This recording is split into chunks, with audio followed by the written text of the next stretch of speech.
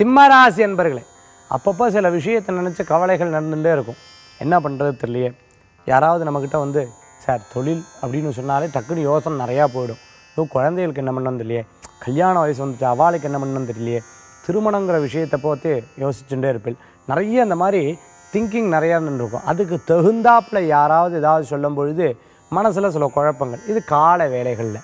மத்தியானம் சரியாக பார்த்துட்டோம்னா 12லேருந்து 2 மணிக்குள்ளே உங்களுக்குள்ளே காலையில் எதெல்லாம் நெகட்டிவாக தோணிருத்தோ அதெல்லாம் பாசிட்டிவாக திங்க் பண்ணக்கூடிய வாய்ப்புகள் நிறையா இருந்துருக்கு. பாப்பம் எது வந்தாலும் இல்லை இறைவன் இருக்கான்ப்பா அப்படிங்கிற ஒரு யோசனை மனசுக்குள்ளே அழுத்தமாக இருக்கக்கூடியதாக இருக்கும். சில நேரங்கள் யாராவது சாயந்தர நேரத்தில் குழப்பினா கூட அதெல்லாம் இருக்கட்டுங்க பார்த்துப்போம், சரி இதில் என்ன ஆக போகிறது அப்படிங்கிற ஒரு எண்ணத்தை நீங்களே பேசுவேன். பாருங்கள், காலையில் வேறு மாதிரியும் மத்தியானத்தில் வேறு மாதிரியும் சிந்திக்கக்கூடிய தினமாக இன்றைய தினத்தில் இருந்துருக்கும். எதிர்காலத்தை பற்றிய சிந்தனைகள் உங்களுக்கு நிறைய புது புது ஐடியாஸை கொடுக்கறதுக்குண்டான வாய்ப்புகள் நிறையா இருந்துருக்கு.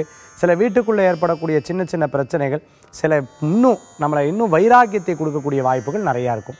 சிம்மராசி என்பவர்களுக்கு இன்றைய தினத்துக்குண்டான அதிர்ஷ்டமான எண் 9. நிறம் பலவர்ண நிறம். வழிபாட்டுக்குண்டான தெய்வம் விநாயகப் பெருமான் வழிபாடு வெற்றி வழிபாடு.